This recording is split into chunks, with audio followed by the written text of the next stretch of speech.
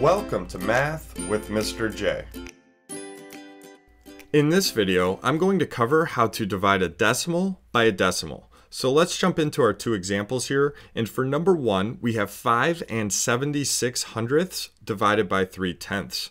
So let's set our problem up.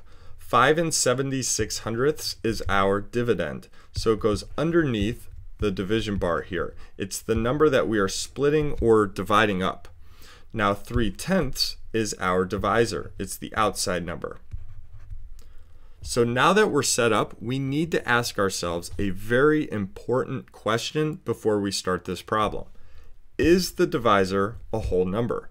And in this case, that 3 tenths there, that is not a whole number. We need to have a whole number on the outside there, that divisor, in order to go through our division process. So we can do this by multiplying that divisor by a power of 10, and therefore creating a whole number divisor.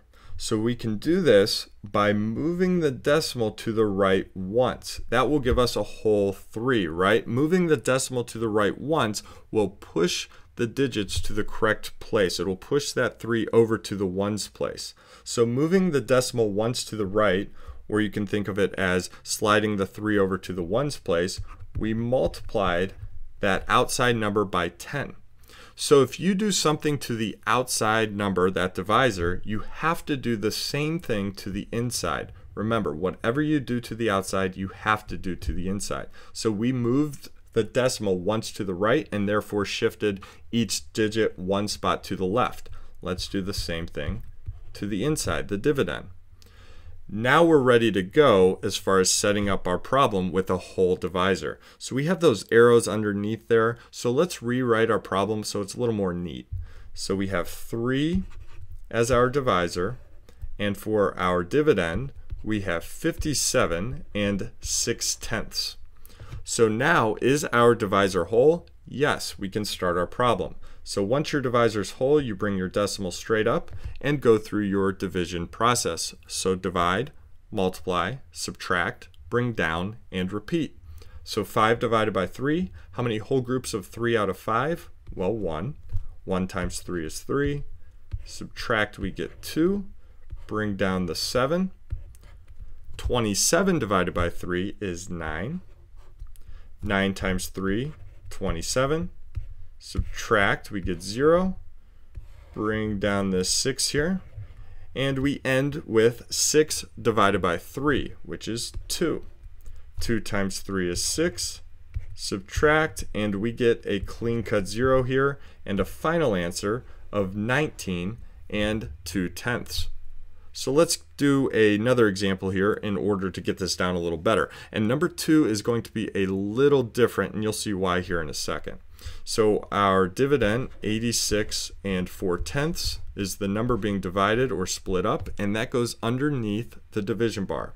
So 86 and 4 tenths divided by 12 hundredths. So 12 hundredths is our divisor. It goes on the outside.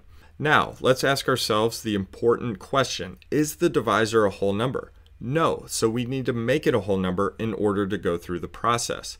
So let's multiply by a power of 10. Let's multiply by 10, and now the decimal will be between the 1 and the 2. Is that a whole number? No.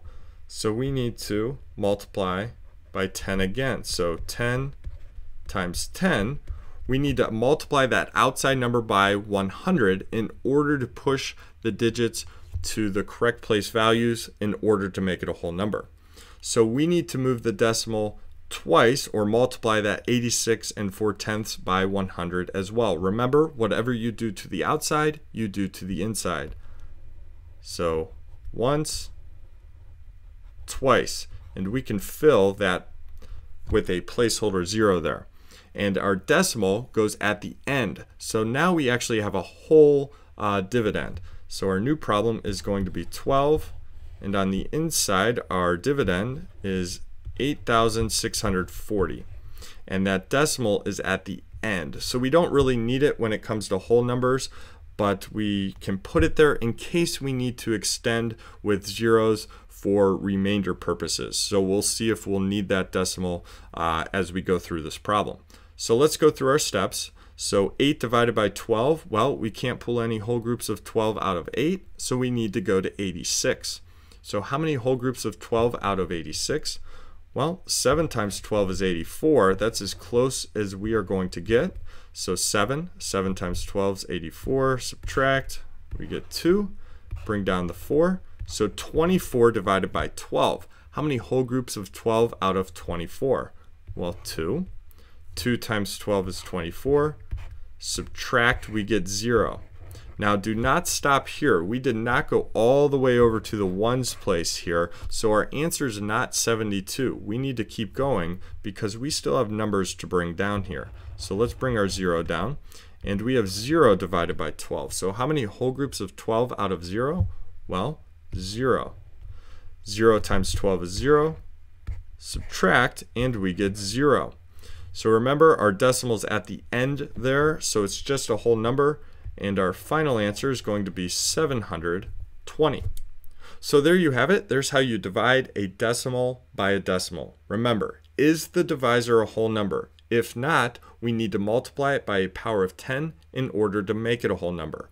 Whatever you do to the outside, you have to do to the inside. So whatever you do to the divisor, you have to do to the dividend. And then you can rewrite your problem, go through the division process, and that will bring you to the correct answer. I hope that helped. Thanks so much for watching. Until next time, peace.